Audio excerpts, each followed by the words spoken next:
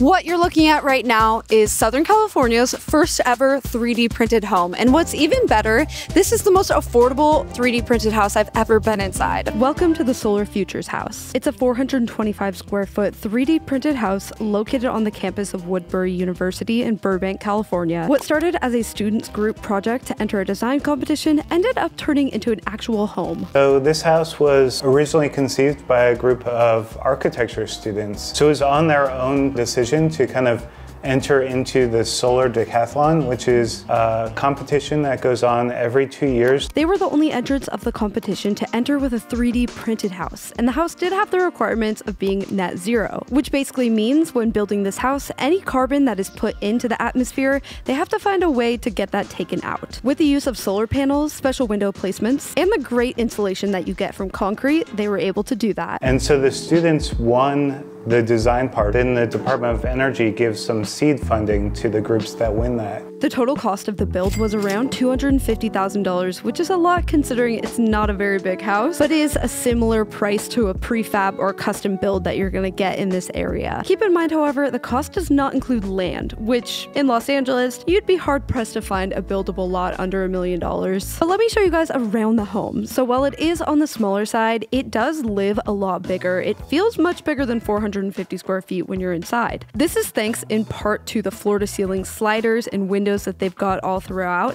In the entrance, you've got the desk area. They've added a trundle bed, but you could definitely fit a queen or a king in here. It's an all open concept with a very functional kitchen that was donated by the local IKEA. IKEA really wanted to get involved. An engineering firm that did 3D printing up in Northern California wanted to get involved, so they helped out with the technology. You'll also notice this big cart. It's actually a portable battery that's powering the house. Part of the competition, it had to be zero net energy. That was sort of a mandate from the Department of Energy. So everything that you see powered in the house is generated by the solar panels. Put in more panels on the upper roof, we would be net positive, which means we would then be giving electricity back to the school. So this was donated by DWP as a mobile generator. We call it Moby.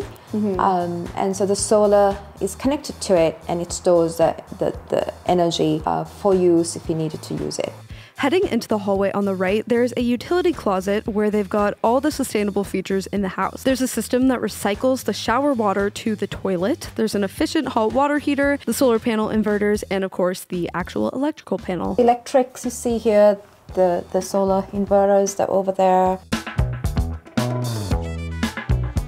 So this is the bathroom. It is a semicircle. How cool is that? 3D printer can do all of these curvilinear forms very easily, very seamlessly. It doesn't cost anything more to do these curves. So the bathroom is a little more bare bones. Of course, you could add tile in here, but I love that they've got windows in here to bring in some natural light, and it also doubles as a laundry room. So while it's not huge square footage wise, it's very livable. I could totally see myself living in something like this. In the past, when I've made videos about 3D printed homes, a lot of people are weirded out by the use of concrete. But you guys, concrete has been used on buildings for quite some time now. Think about parking garages. They're all concrete, and they seem to hold up pretty fine. Concrete is not a new material when it comes to building things. It's just new for residential buildings. One of the benefits of 3D printing a house is it's supposed to make the process faster. But in this case, the total time of the build was still 15 months, and that's everything from design to permitting to construction. And while that is a pretty long time,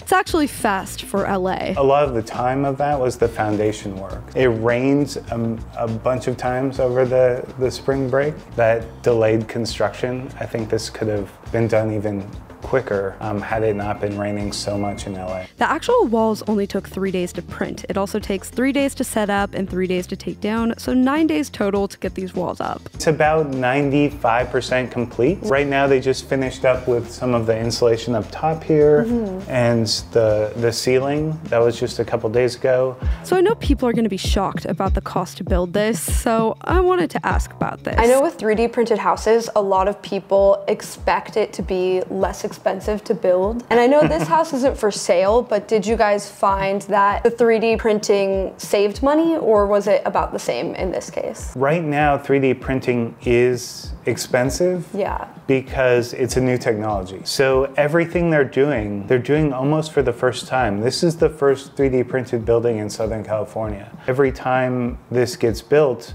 they'll figure out another aspect of it that reduces the cost. So yeah, it was expensive, but to be honest with you, like $150K isn't very expensive for a house in LA. No, so, yeah. That's incredibly inexpensive. Although it doesn't count the land, right. But still, I think that is really good for the construction. I compared it to some other prefabs that you can get in LA, and the price per square foot was a little bit higher for the 3D printed house, but it is a similar cost. So really, because the technology is so expensive, it's kind of a wash at this point, but in years to come, it should be a lot less expensive. You know, it's similar to computers. In 1975, it was almost $9,000 for this computer. And today you can get a Chromebook for like $400. So eventually 3D printed houses will probably be less expensive, but we're not quite there yet. But if you can imagine, like in the future, when they do have this figured out, this can be multiplied. That's the whole point of 3D printing, is that you can do several of these. And this kind of sock design is really meant so that you could do an opposite one on the other side, and so it would form a little courtyard. And this courtyard idea is actually very similar to bungalow courts, which were a really popular style of house in the early 1900s in Los Angeles. People loved these, and they're pretty rare to find now because they're kind of inefficient with the space. But with the 3D printed houses, you could stack these and get a lot more livable square feet. They also planned it so that you could double stack these at some point. You could have a 2-floor house that's 3D printed. And actually in Germany, they've already started doing this. They have 2-story 3D printed houses. Okay, but if these aren't cheaper, why even bother building a 3D printed house? You know, it seems like a lot of work. I think one reason is because these are a lot more resilient to natural disasters. So in terms of fire, yes, concrete works very well against fires. In terms of the earthquake, which is a big issue in California, right? So a lot of that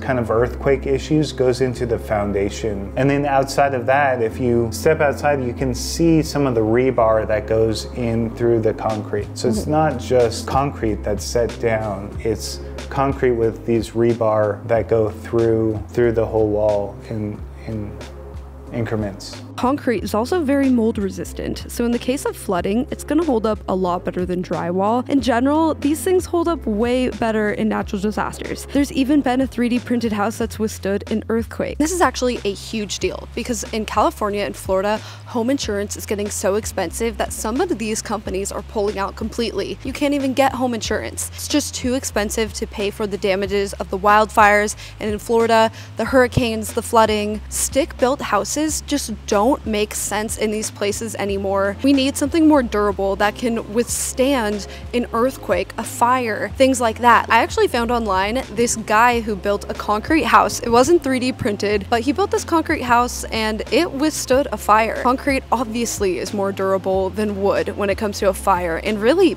everything. And they also insulate better so the heat doesn't get in, they're more energy efficient. There's really just one con that I can think of, and that is if you wanted to renovate. I mean, knocking down a regular wall just made of drywall is hard enough. Imagine a concrete wall. I would not want to do that job. So it would probably be more expensive, messier, just more difficult. So you would just really want to be sure of your floor plan. So this house being on a college campus is not for sale, so I was really curious to know what they were planning on doing with the house now. We've been throwing around a lot of ideas. One of the ideas that the students made this house for was to address housing insecurities. This may be a situation where a housing insecure student occupies the space. It's a very luxurious space for a student.